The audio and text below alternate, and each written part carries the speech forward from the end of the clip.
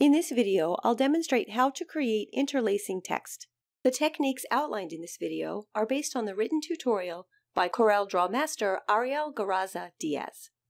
Before we get started, if you're watching this video on YouTube, you'll find a link in the description below that will take you to our tutorial page on Corel's Discovery Center. Here you can also download a written copy of this tutorial. I have two characters created with the text tool. Each letter has a different color, and I'll move one atop the other so that they overlap in two places. For the first intersection method, I'll convert both letters to curves, which will enable me to use some of the shaping commands. Now with both curves selected, I'll click the Intersect tool in the property bar, which creates a third object. This object is comprised of the two shapes where the letters overlap. I'll move this object above the others in the object docker to bring it to the front and give it a new color to make the shapes easier to identify. The two intersection shapes need to be filled with different colors, one to match the red letter and one to match the blue. So with the intersection curve selected, I'll break the curve apart. I'll make the top one red, though I could also just delete it. I'll fill the bottom shape with blue. Returning to my original letters, I can also get the interlacing effect without converting the text to curves. With both selected, I'll choose Objects, Shaping, Intersect. Like before, I'll move the intersected object to the top of the order in the Objects docker. I can break this curve apart from the Objects menu, or I can press Ctrl-K, then fill just one of the shapes using the color of one of the letters. The previous methods work nicely for letters with solid fills, but in the case of other types of fills, such as gradients, the interlacing effect requires a few extra steps. I'll create the additional intersect object as before, but when I break it apart, the individual curves have their own gradient fills.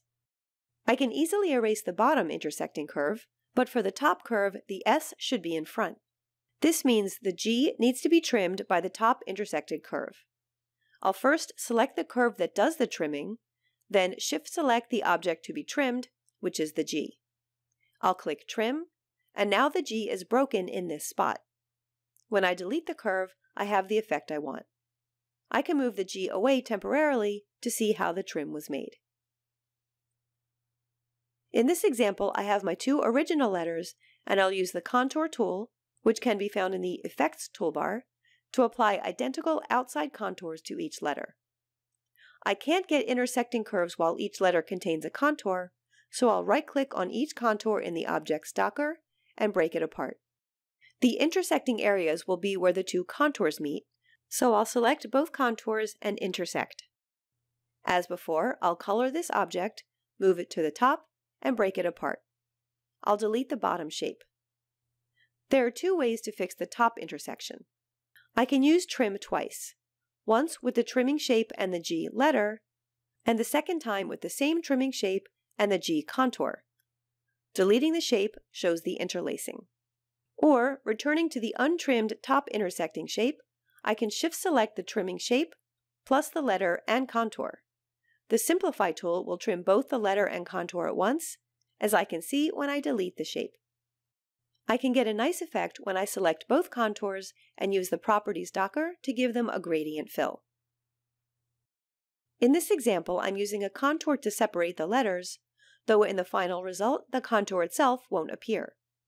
As before, I'm breaking apart both contour groups, intersecting the contours, coloring and ordering, and breaking apart.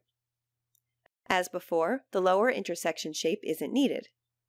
And at the top, I only need to trim the letter, not the contour.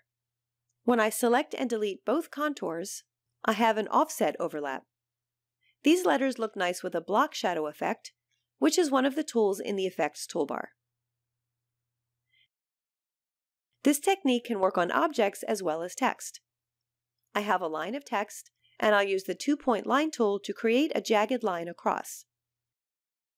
Then I'll use the Smooth tool to round each node. I'll change the color of the curve and make it much thicker.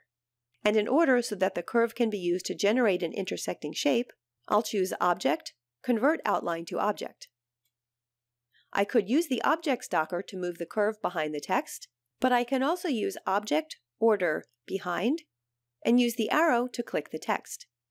This places the curve behind the text.